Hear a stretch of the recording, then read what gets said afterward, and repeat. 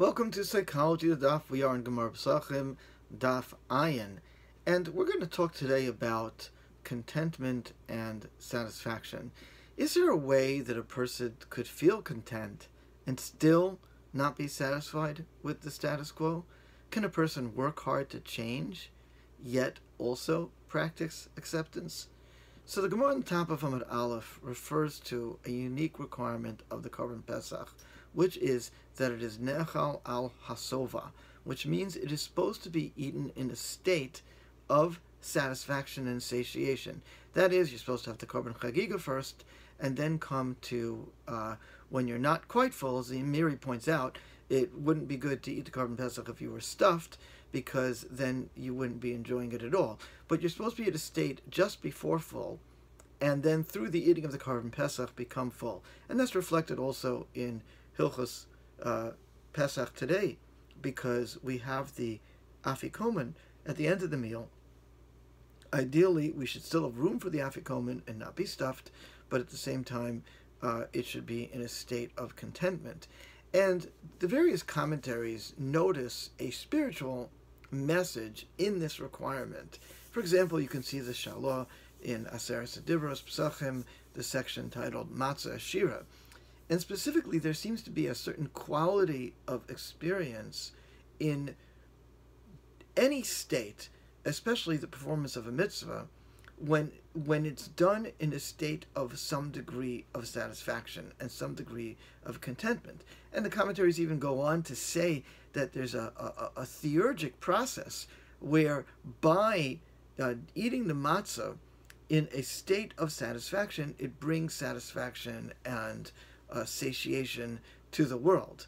And this reminds me of a certain psychological kind of equanimity that's so important to be able to achieve and leads most often to growth. You know, people usually, when they want to change something, they can get very heavy-handed with themselves. They can get angry at themselves, attack themselves, criticize themselves. There are those also who avoid and are in denial and pretend that everything's fine when it's not. Either of those states are not particularly conducive to growth. What's actually conducive to growth is this kind of mindful, compassionate curiosity towards one's own behavior. Think of a situation where you're overeating and you want to work on not overeating, and you can either be very mad at yourself for eating and be filled with self-contempt, or you can be in some kind of denial and just be eating mindlessly. And the beauty of being mindful and noticing what you're doing is you might notice that, and not criticize, just notice with a great deal of compassion and regard for yourself. You might notice that, yes, you're eating to soothe yourself, or that you're very anxious.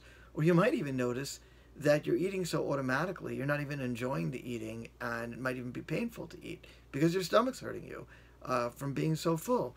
The point is that the best achievements towards self-change is actually by just compassionately noticing yourself. You come at it not as a pauper and not as a rich man, meaning to say you come at the effort to modify your behaviors and to grow your behaviors not as somebody so desperate that you're filled with so much intensity and so much anxiety and even self-contempt that it's very, very difficult to live and grow. And you also don't come at yourself with this being totally laid back as if nothing matters. Rather, you come in with a certain openness toward yourself.